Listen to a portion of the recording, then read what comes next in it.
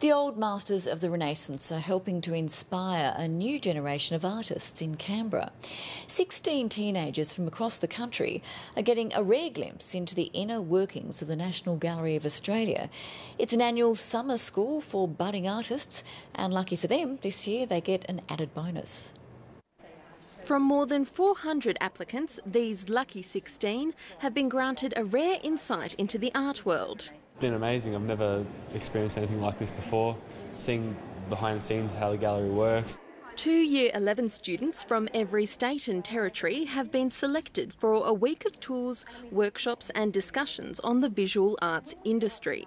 We hope to inspire them to picture themselves in the kinds of roles of the people that they meet over the week.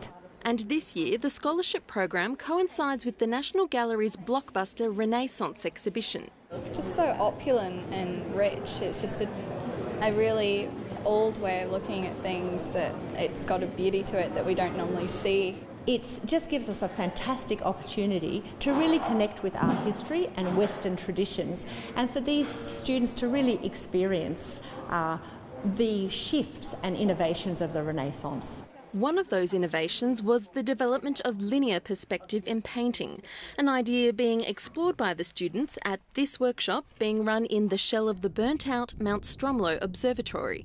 We're just replicating the view 360 degrees onto the inside of the observatory. Just trying to do it so that things in the foreground are darker and things further away are lighter. It's about, looking at the skies, looking at the heavens, and it was during the Renaissance that telescopes were invented, and so I suppose we're making those connections again with the Renaissance.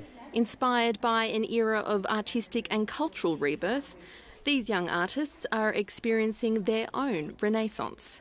Anna Morozzo, ABC News, Canberra.